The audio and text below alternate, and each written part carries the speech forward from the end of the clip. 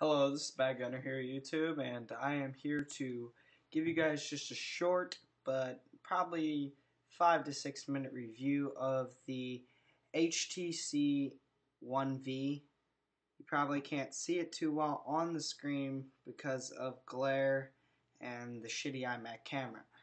So, as I get started, there's one or two complaints I have about this phone, and it is on the side here. Right there, as you can see, if you can see, that is a micro USB charging port with no cover. It comes with no cover whatsoever, and that just leaves it open for damage. What if I brought it to the beach? Sand could get in it, or just something like that. Dirt could get in it and possibly ruin it. Another part in faulty design is this back part here. It can't get removed by this part, and you can't take out the battery. So you're going to be pretty much just fondling around with it until you figure out you have to take off just this end piece here. And this end piece connects your internet and Wi-Fi, or they're probably the same thing. I don't know. I'm tripping. And it has your speaker in it. So if you take this out, it will not be able to connect to the internet. So, yeah. Also, one thing is, like, if I'm on the web, you probably can't see it or anything, but right now I have 4 bars. And if I put my hand over the bottom piece here with the Wi-Fi connector like this, and just hold it, blah, blah, blah, it acts kind of weird. Like, I'll go down to 2 bars, sometimes 1, and that could be an issue. So I'm going to get in here. This is a review on complaints I have about the phone.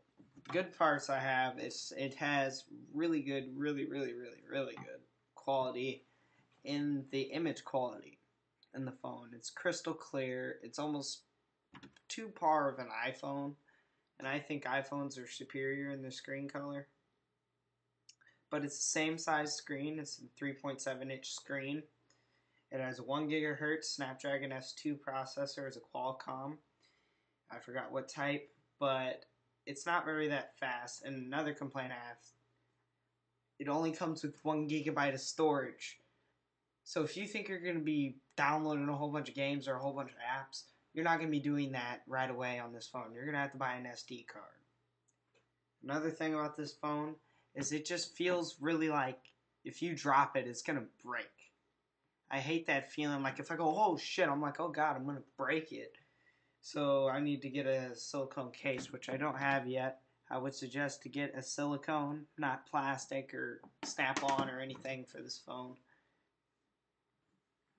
Also, when I was using the Google Chrome web browser, it was kind of slow and a tad bit choppy, and that's not that big of a deal, though.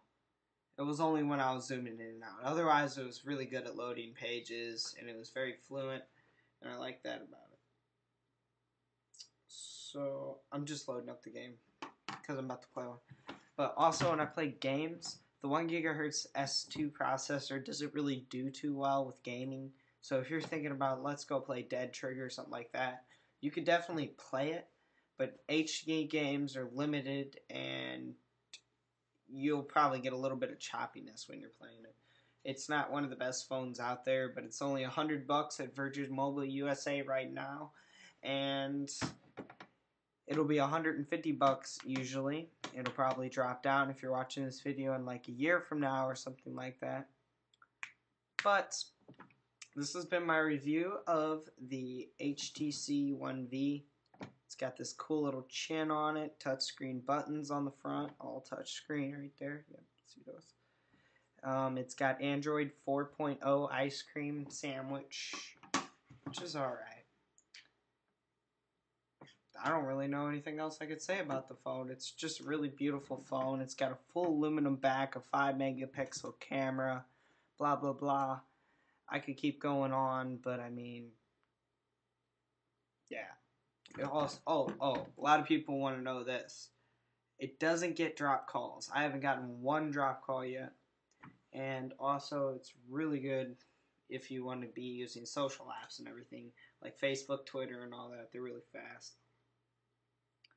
And also, it's 3G network. There's no 4G on this phone, so that might be a downfall.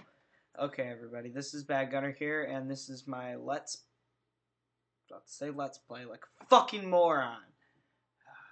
Excuse me. That pisses me off when I mess up. And this is Bad Gunner here. Goodbye. This has been my review of the HTC One V. It's at Virgin Mobile USA.